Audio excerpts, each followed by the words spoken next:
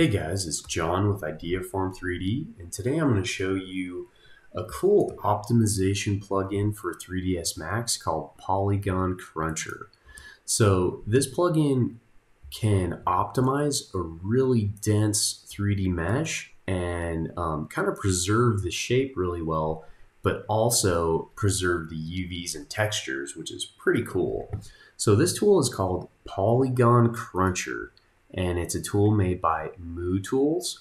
It looks like they have this plugin for 3ds Max, Maya, Lightwave. They also have a standalone that works really well. It performs really nicely. So it says here, Polygon Cruncher is a 3D optimization software for architecture, video games, CAD, 3D printing, etc., and provide solutions for simplifying your 3D meshes. So let's hop into 3ds Max. I have a really dense 3D object here. It's a starfish that I created using photogrammetry. And as you can see, the polygon count's super high. It's 4.6 million polys.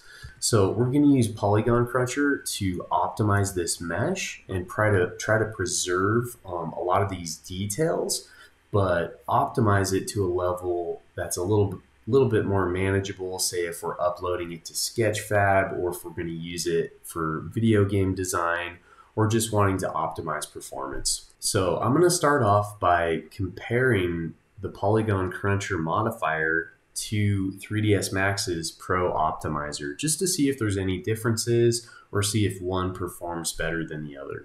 So I have a sphere here with a bunch of polys. Let's add Pro Optimizer to this guy and hit Keep Textures. And when you install Polygon Cruncher, it installs as a standalone and a modifier. So let's just add Polygon Cruncher.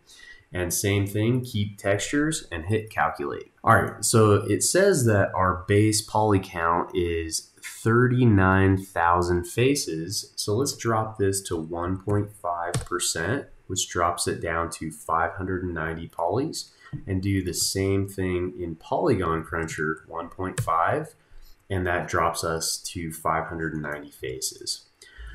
All right, at first, the wireframe looks pretty similar, but if we hop into shaded view here, you can start to see that Polygon Cruncher did a little bit better of a job at kind of preserving the details and the shape of the mesh. If you look at the shading, it just looks more like a sphere. You're not getting these weird smoothing group issues.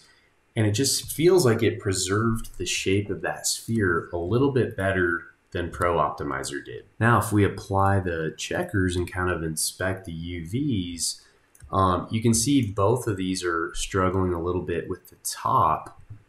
But when you look at the UVs, you can tell that Polygon Cruncher just did a better job at preserving the UVs and optimizing the mesh. We're not getting these weird distortions right here. And overall, the UVs just look a little bit more evenly spaced, and we're not getting any of those little weird distortion marks.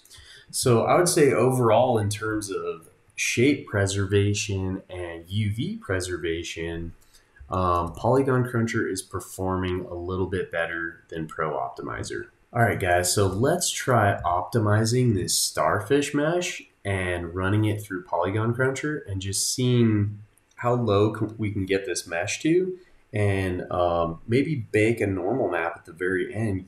So first thing, I'm just going to export this as an OBJ, and going to call it starfish high res and hit save. All right, guys.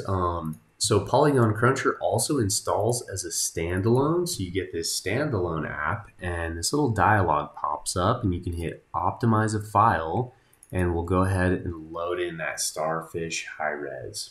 So here's the standalone for Polygon Cruncher, and as you can see, it loaded our starfish high res mesh in here.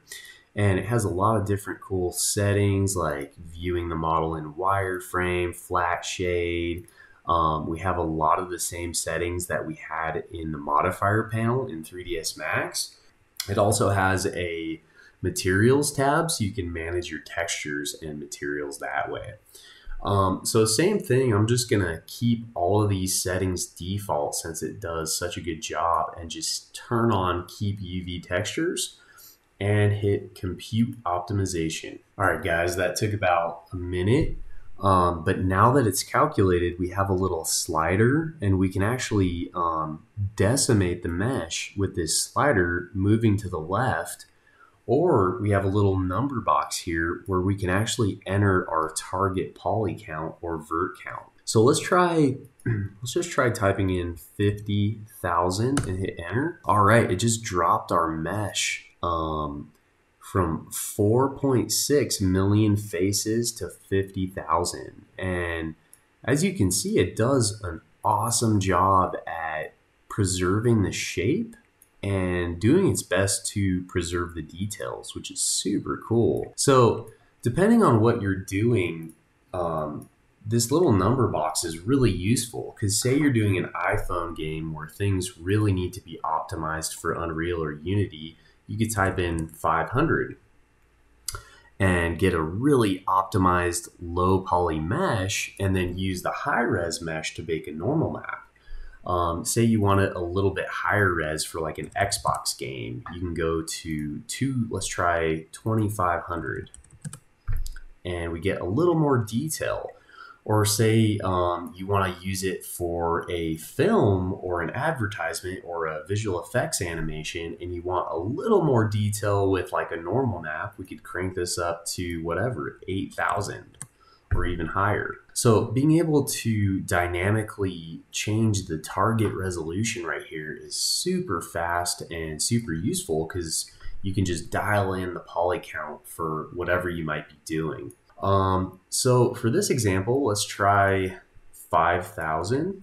Let's import our low res mesh from Polygon Cruncher. We put in that number, 5,000 polys, and Polygon Cruncher did an awesome job at trying to preserve the shape of our starfish here.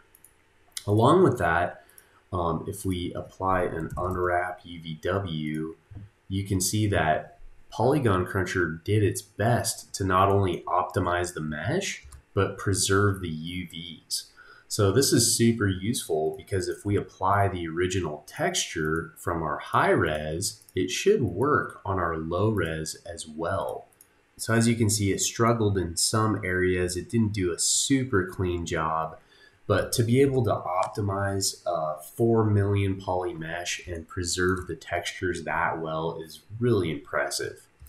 So as last steps, what we're going to do is I'm going to go into this low res into the UV editor and select all our polys here and just create a new UV set for this low res. So I'm going to do flatten mapping. This is the automatic unwrapping tool in 3ds Max. So now we kind of just have automatic UVs. So you can see we lost our texture. But what we're going to do here is I'm going to export this as low UVs. So now we have this low res mesh that Polygon Cruncher optimized with new UVs that are a little bit cleaner. And we're going to use the high res to bake that texture to these new UVs that we have on the low res mesh. So the way we're going to bake those maps from the high res to this new low res mesh is with an awesome free program called Xnormal. You can download it by visiting xnormal.net, and it's used for baking normal maps, and it's a great tool for transferring maps from a high res to a low res with a new UV space. So let's open up Xnormal. And under high definition meshes, we're going to add our high res mesh, and I'm going to add a base texture, and that's going to be our starfish texture. And under low definition meshes, I'm going to add our starfish low with our new UVs from 3ds Max. And under baking options, I'm going to export this to the desktop and bake out a normal map, which is going to grab all our details from our high-res mesh. You can also do a height map if you want to do displacement. But let's just do a normal map and our base texture map and hit generate maps. All right, so it just baked our normal map, which is all our details, and our color map. All right, guys, so I got the normal map and the new color map loaded onto our low poly. And if we compare the two, we can see now we have a really high resolution source mesh that's 4.6 million polys.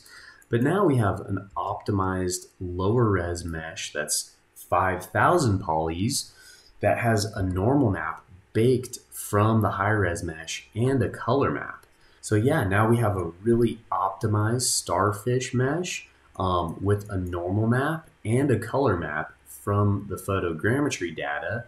But now this is a lot lighter on the machine in case we want to upload to Sketchfab or use it for video game design, or just want a better performing 3D asset that still has a lot of the details. So I hope this has been a useful video. I think this could be a really nice workflow in case you're optimizing meshes for video game design or Sketchfab, or just trying to take a high-res 3D model and being able to manage it better. So yeah, I hope you guys enjoyed this video. I hope you found it useful. If you liked it, give it a thumbs up, and definitely check out Polygon Cruncher when you get a chance. All right, guys, hope you have a great day. Bye.